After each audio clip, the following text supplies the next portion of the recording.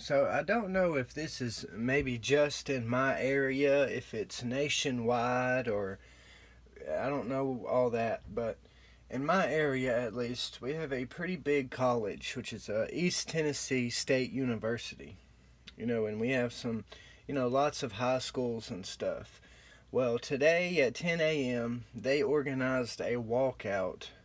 I'm not sure if like middle schools or anything like that did it, but they organized a walkout today at 10 a.m. for gun control.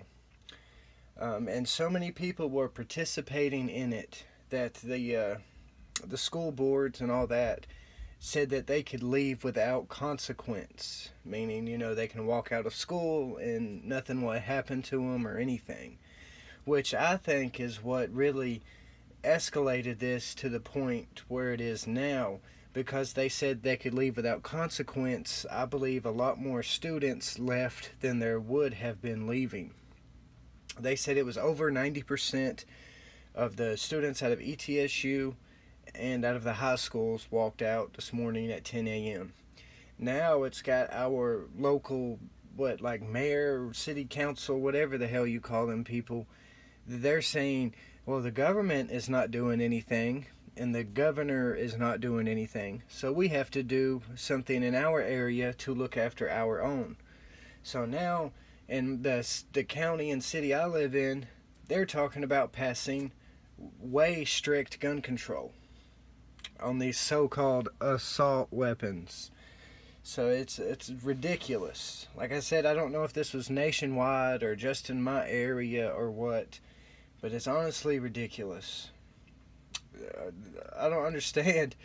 I seen a good meme on Instagram the other day, and it was talking about how a month or two ago, you couldn't get kids to stop eating Tide Pods, and now they're dictating gun control.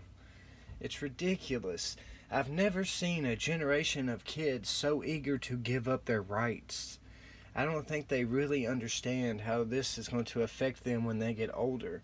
Like, they may realize they like shooting and they want to get into the sport, but can't because they push so hard for this gun control, they're not going to be able to own a firearm. It's a little bit ridiculous. I will never understand it. I don't know. I'm just really aggravated, want to stop thinking about it, to be honest. But finally, I did get the little brace here off the end. The only real easy way to do this, unless you, I guess, maybe take it to a gunsmith, is I used the air compressor, and that thing worked perfect. You see, it had like no damage done to it taking off. But I am not going to use this. I'm going to go with the SB-A3, the retractable arm brace thing that they have now. It was about the same price as this one.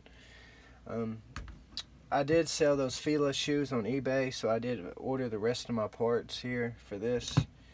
I had to order a different buffer tube. Those two pistol buffer tubes I had are the type that do not take a castle nut, so they would not work with the Strike Industries enhanced castle nut. So I had to I ordered the KAK Industries buffer tube. That's actually for the Shockwave. But that takes a castle nut and stuff, so it should work just fine with it. Ready to get this done now. The only thing I have left to order is like the $150 10-inch strike rail, and the pistol will be done. That's the only thing I have left to order. I took that 2A Armament 7-inch handguard rail off that upper, and I actually have it listed on eBay for $150. It turns out that rail retail goes for like $175, and there's not really any marks or anything on it. I just put it on there as a new takeoff, which is pretty much true. But yeah, there's that. Just wanted to tell y'all that. I don't know if it's happening nationwide or not, but it's a little bit ridiculous.